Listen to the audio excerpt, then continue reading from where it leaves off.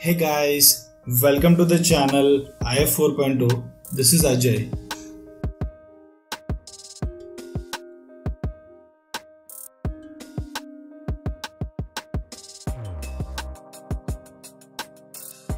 So we will change these space values here and find out how it is going to work. So the stopping space is the space when it will be initiated when a item stops on the conveyor and the previous item needs to stop at that distance. So on the buffer I have changed the maximum capacity to 2. So after 2 we'll have a blockage started on this conveyor. You need to remember here is that the stopping space, say I am entering here as 2 meters, so it's 1 into length plus 2. So this means that 2 meter would be the distance between two items when they're going to stop. But you need to remember there that the entry space and the moving space always needs to be greater than your stopping space. So I am putting at 3.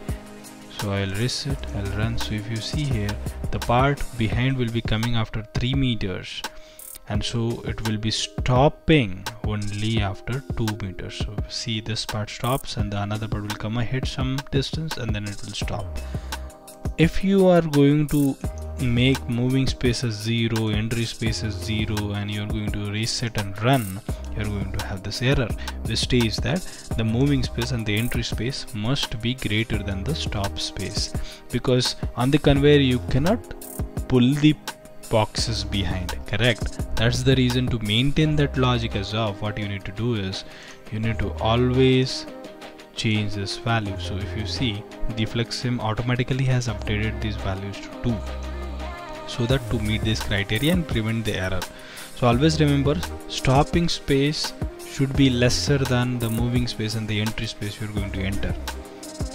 The moving space and the entry space always needs to be same, because it's one and the same. Entry space is the space created before you enter another object on the conveyor. So if you see, the another object will come after 5 meters. So this is there, it's coming after 5 meters. That is the entry space. So the object will not be loaded onto the conveyor unless we are going to have the clearance for 5 meters. This is what it indicates: entry space, moving space, stopping space. And this is all about the conveyor behavior properties.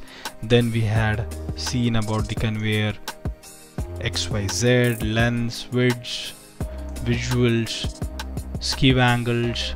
Then we have groups for the conveyors, and then we have triggers for the conveyors, that's on, reset, on, masses, entry, exit, and item bump. When you click on this conveyor, right click on this conveyor, we have another tab that is conveyor system properties. When you click on that, you are going to have render modes that is used for checking the rollers, belt, legs. Then you have here another tab to show your decision points. So these are all checked now. If you uncheck this, the photo eyes and the decision point which we put on the conveyor will be hidden. Then we have show transfers, then we have show mass flow rate change points. This is used, and this we will understand when we are going to understand about mass flow conveyor.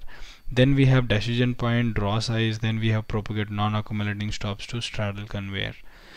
Mostly we used only these points. Then we can give the colors to the photo eye when it is blocking, blocked, clearing. You can change the color here and the photo eye's color will be changed accordingly.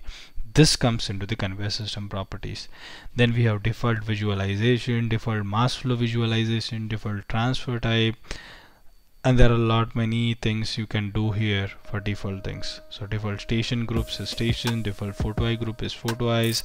You can change it as per your requirements, but these are all default, so mostly we don't change this. The parts of the items which are put onto the conveyor on, or the exit transfers, entry transfers, automatically go into the respective groups. And this is about general behavior for the conveyors.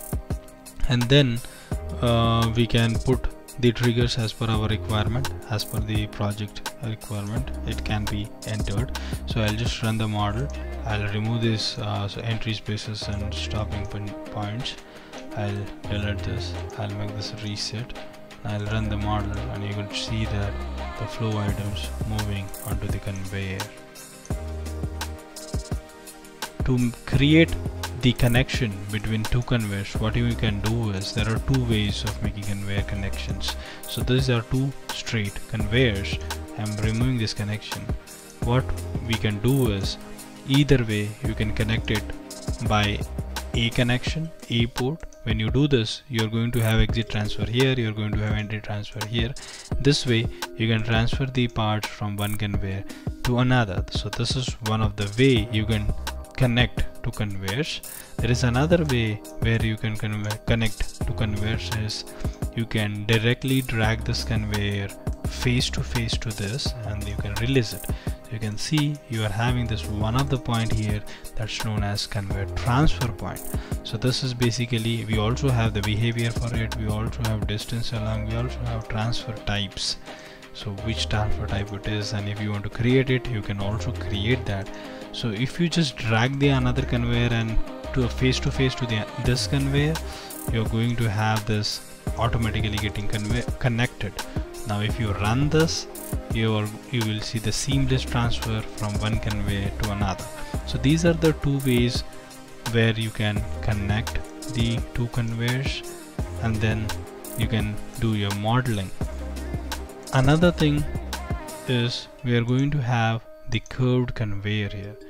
So if you see the curved conveyor, automatically you must understand for the straight conveyors we don't have any another properties, but for the rotational or the curved conveyor we are going to have radius, we are going to have start angle, we are going to have sweep angle.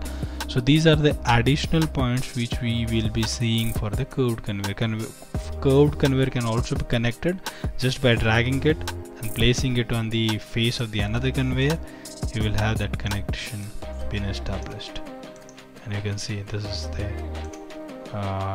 transfer point for these two conveyors. And then I will take this queue to the end of this curved conveyor, I'll connect it via a port. But if you see, the direction is opposite, so I'll change the direction for the conveyor, and now you can see the seamless parts moving along the conveyor. So I'll run this somewhat faster, and this is how it will look. So you can see how our parts are moving along the conveyor. This is how it is going to move and transferred. So as we have set up a quantity to 2 and not connected to the sink, the flow has been restricted. So I'll connect it to the sink, and what I'll do is I will put the entry space here as 2 meters and entry space for this curved conveyor as 3 meters, and you can see the changes taking place on this conveyor model. So I'll just reset, I'll run, and you can see the changes. So I'll take you through the closer view for the conveyor just for visualization purpose. So this is how. So here is the entry, basically entry space as 2 meters, and then here we have entry space as 3 meters on the curved conveyor going outside. So thanks for watching this video, conveyor video. Thanks for staying till end and watching this video till end. Do comment, like, share and subscribe to our channel. Let me know if you have any queries related to conveyor. Put it into the comment section, I will address it. And next video we will be bringing up for mass flow conveyor. So stay tuned.